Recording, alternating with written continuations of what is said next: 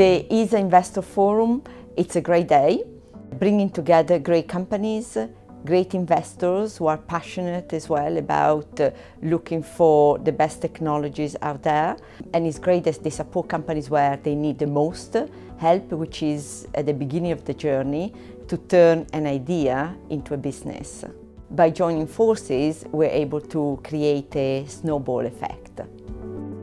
Space is currently a $350 billion a year industry. So the Investor Forum is great value to investors like ourselves that specialise in space, but also to a much broader range of investors that are technology investors that don't necessarily invest into space, but they're interested to do so.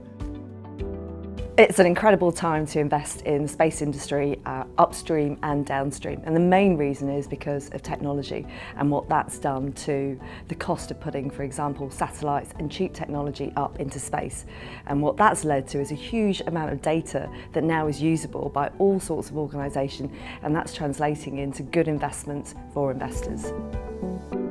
I think particularly through the Investor Forum, we have seen the value of the European Space Agency. Their network seems to be quite extensive, and there is a significant interest from the global investment community into how we can harness the power of satellite data.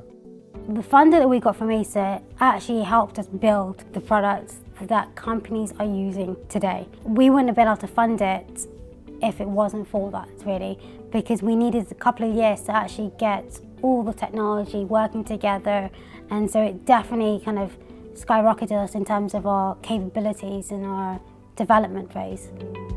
The European Space Agency has become a trusted partner to Seraphim.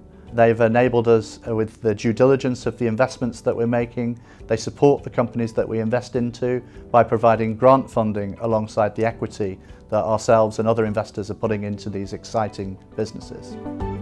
We were part of the ESA Investor Forum, and we had exposure to really high caliber investors and partners, and that gave us an opportunity to raise the profile of the company, generate interest, generate excitement, and also explore new collaborations. So I would encourage any other early stage space company out there to really go for it. Open Cosmos didn't exist 3.5 years ago, and now we are one of the fastest growing space companies in Europe, and we are impacting globally how this industry operates.